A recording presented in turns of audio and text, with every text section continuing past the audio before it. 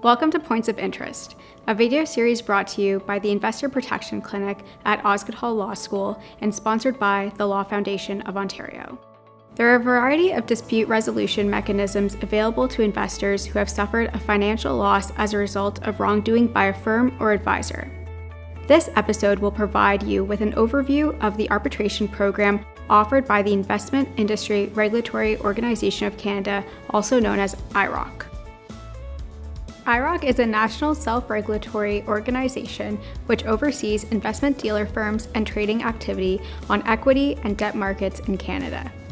Dealer firms are referred to by IIROC as dealer members. Individuals approved by IIROC to carry out the functions of dealer members are called approved persons. Approved persons include registered representatives who are those individuals who trade or advise on trades in securities, options, futures contracts, or futures contracts options. IIROC carries out its regulatory responsibilities by setting and enforcing rules, most notably the IIROC Dealer Member Rules and Universal Market Integrity Rules.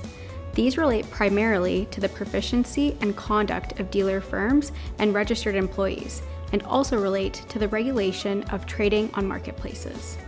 As an organization, IIROC is led by a president and CEO and governed by a board of directors. IIROC is funded through annual fees collected from dealer firms, which are calculated based on the firm's capital, number of registrants, trading activities, and revenue.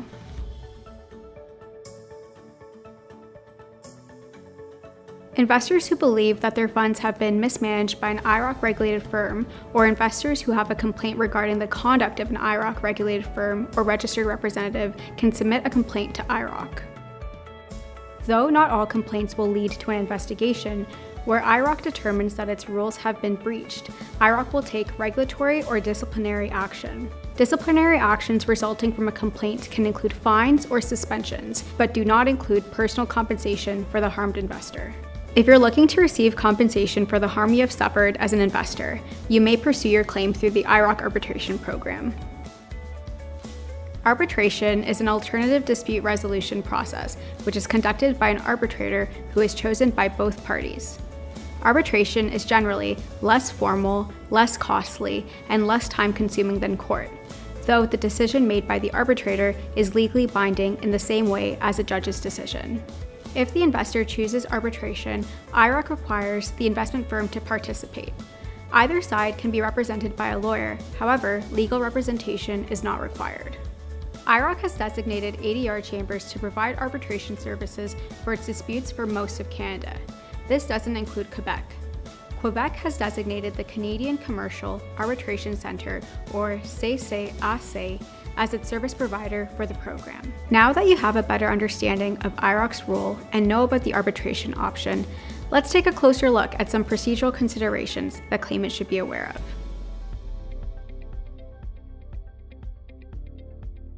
My name is Ralph Gaston. I am the Director of Investigations with the Enforcement Department at IIROC.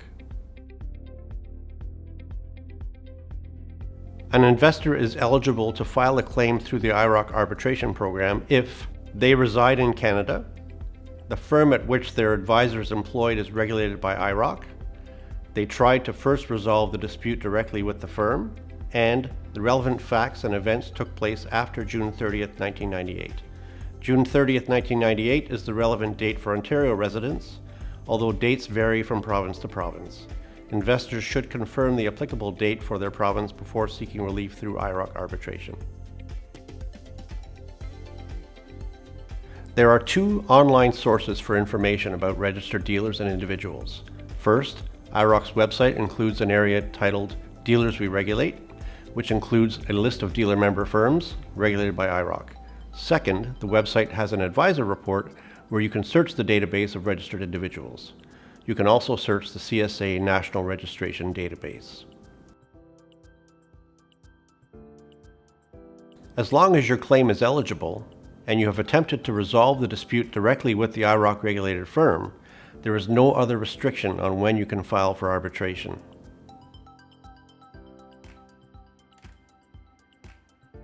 The maximum amount which can be awarded under the IIROC arbitration program is $500,000. including a cross-claim but excluding interest, arbitration fees, and legal costs. There's a cost to using IIROC arbitration, but generally the costs are lower than those of pursuing civil litigation. Each arbitration service has a rate schedule for the cost of the arbitrator and the administrative fees related to an arbitration application. Investors in Quebec should consult CCAC, and investors everywhere else in Canada should consult ADR Chambers.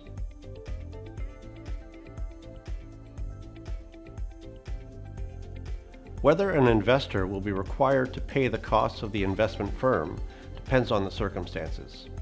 At the beginning of the arbitration program, the investor will have a choice between two options regarding how the arbitrator will award legal costs at the end of the hearing. The options are: 1. That the arbitrator may, in their discretion, award legal costs against a party, or 2. That the arbitrator may not award legal costs against a party unless they find that the party concerned has acted in a manner that may be characterized as unfair, vexatious, improper, in bad faith, or has unnecessarily and unreasonably prolonged the proceedings.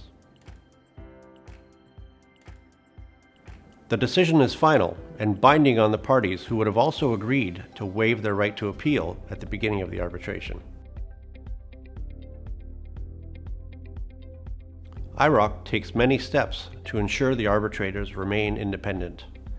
The IIROC Board of Directors has approved an arbitration program that is structured to be independent. IIROC Rule 37.1 mandates that all investment firms regulated by IIROC participate in the arbitration program. In addition, IIROC has selected independent professional arbitration firms to operate the program. They are the CCAC for Quebec residents and ADR Chambers for the rest of the country. Further, IIROC staff, whose daily work involves regulating activities of dealer member firms and their registered representatives, do not have any involvement with the arbitration program except for procedural oversight and reporting on statistics about the program. Theoretically, yes, an investor could file a civil claim and then choose to go through arbitration. In practical terms, an investor is choosing one of the options. If the investor and the firm sign an arbitration agreement, that is the route that will be taken to resolve the dispute. Civil courts would not tend to intervene if the same claim is currently proceeding through arbitration.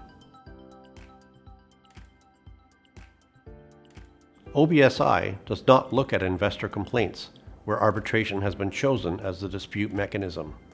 There is typically a tolling agreement when an OBSI complaint is launched that suspends the running of the limitation period during OBSI's review. If an investor does not accept OBSI's recommendation at the end of that process, they have an option to proceed to IIROC arbitration or in court. Typically, in the IIROC arbitration program, the parties would sign an arbitration agreement where they agree that the arbitrator's decision would be final and legally binding, and all rights to appeal would be generally excluded.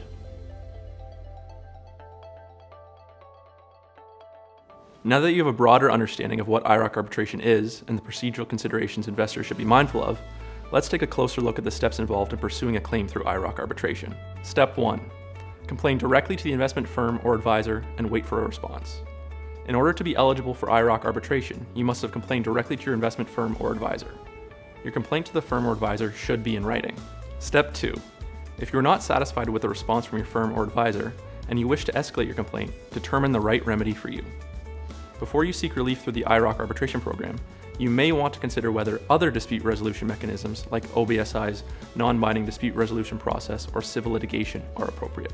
For more information on OBSI's dispute resolution process and civil litigation, please see the Points of Interest episodes, Navigating the OBSI Complaint Process, and Is Civil Litigation Right for You in Your Claim? You may also want to consider submitting a complaint to IIROC or your local securities regulator. Step 3. File a notice of arbitration. Once you have determined that IIROC arbitration is the right fit for you, you must begin the process by submitting a completed notice of arbitration form or equivalent application to ADR Chambers and pay the corresponding filing fee. The notice of arbitration should be mailed to the head office of ADR Chambers.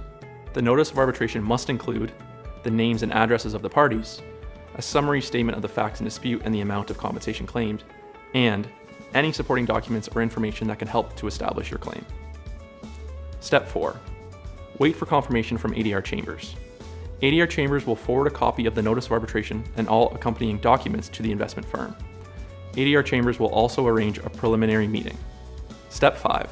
Receive a response to the notice of arbitration. The investment firm has to provide a response to the notice of arbitration and initiate any counterclaims against the applicant investor within 7 days. Step 6. The preliminary meeting. An ADR Chambers administrator will conduct a preliminary meeting with the parties, usually via teleconference call. At the preliminary meeting, the parties and their representatives, if applicable, will appoint an arbitrator, identify the main issues in dispute, create a timeline for discovery and exchange of documents, submission of written statements, and determine any other matter that will assist the parties in settling their dispute. Step 7. The parties exchange documents and written statements. Each party will exchange documents and written statements that include a description of the issues, the amounts being claimed, the supporting facts, and relief or remedy sought. The statements will be exchanged based on the timeline agreed upon at the preliminary meeting. Step 8. The hearing. Typically, a date for the hearing will be agreed upon by the parties in consultation with the ADR administrator, and the parties can agree that the hearing can take place via telephone or video conference call. The length of the hearing will vary from case to case and will be determined based on the complexity of the facts and events in dispute. Investors should be aware that the length of the hearing will have an impact on the total cost of the arbitration process. This is because the arbitrator's fee is calculated based on an hourly rate. Step 9. Reach a settlement or have the arbitrator grant an arbitral award. At any stage of the proceeding, the arbitrator may encourage the parties to settle their dispute. If the parties reach an agreement, ADR Chambers must be informed. The settlement can be recorded in the form of an arbitral award. Alternatively, if the decision is left to the arbitrator, an award must be given in writing within 30 days of the completion of the hearing. With the consent of the parties and the arbitrator, the timeline providing an arbitral award can be modified.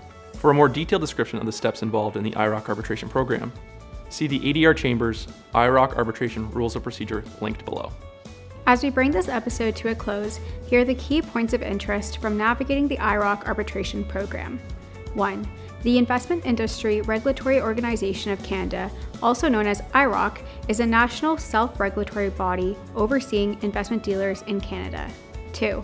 Submitting a formal complaint to IIROC, which can lead to both regulatory and disciplinary action being taken against the firm or registered representative, is separate and distinct from the IIROC Arbitration Program, which can lead to financial compensation for harmed investors. For more information on submitting a complaint to IIROC, visit the relevant link listed below. 3. IIROC offers an arbitration program in which the firms it regulates are required to participate. Arbitrators can award investors personal compensation up to $500,000 for investment harms suffered. Arbitration is a less expensive and less time-consuming alternative to civil litigation. 4. Investor claims must meet certain eligibility requirements. There is a cost associated with IIROC arbitration, including administrative and arbitrator's fees. Investors have the option to opt out of the arbitrator's discretion to award costs against any party. This feature is unique to the IIROC arbitration program. The arbitrator's decision is legally binding on the parties, and legal representation is not required. 5. Before pursuing IIROC arbitration, be sure to submit a complaint directly to your investment firm or advisor. If the result is not satisfactory, then consider whether IIROC arbitration is the appropriate next step for you. The Investor Protection Clinic at Osgoode Hall Law School acts for investors who believe their investments have been mishandled and who cannot afford legal representation. The Investor Protection Clinic is the first clinic in Canada to offer free legal advice to retail investors. If you have any questions about the IPC's services, this episode, or any other episode in the Points of Interest series, please feel free to contact us.